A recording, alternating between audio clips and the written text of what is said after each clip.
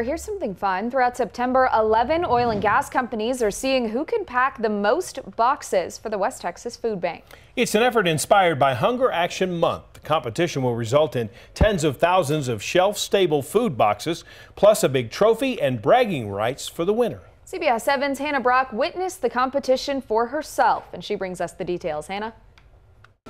That's right. I'm at the first Boomtown Showdown at Pro Petro, where employees are listening to tunes, packing boxes, and getting competitive for a good cause. Green beans and mac and cheese flew into a conveyor belt of boxes to the beat of classic rock and Pro Petro's Sergio Rico. 10 more talents! Go, go, go!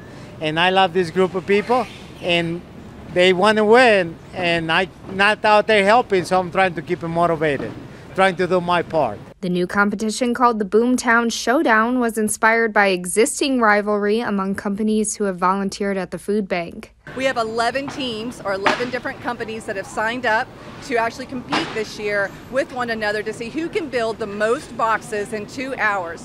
Pro Petro employees set the tone for the showdown by packing 2,100 boxes. Right now, Pro Petro is definitely laying down some challenge out there for everybody else. For the rest of the month, companies will get their chance to top that number. They'll win a large trophy and bragging rights for the next year. And Pro Petro employees say they're set on winning. With a lot of trust in myself and my work, we'll have the trophy for a good long while, and if they want it, they have to come and show that they can get it from us. Each company paid $5,000 to enter. The food bank hopes the competition will result in 30,000 packed boxes, which will carry it throughout the holiday season. They still have room for 1 or 2 more companies to join. It's only fair that we, put the competitiveness to work, and for a worthy cause, which is the people that, need a little bit more than what we do. This is just one way to tackle Hunger Action Month. At CBS 7, we're hosting the Peanut Butter Brigade. Visit our website, cbs7.com, to find out how you can participate.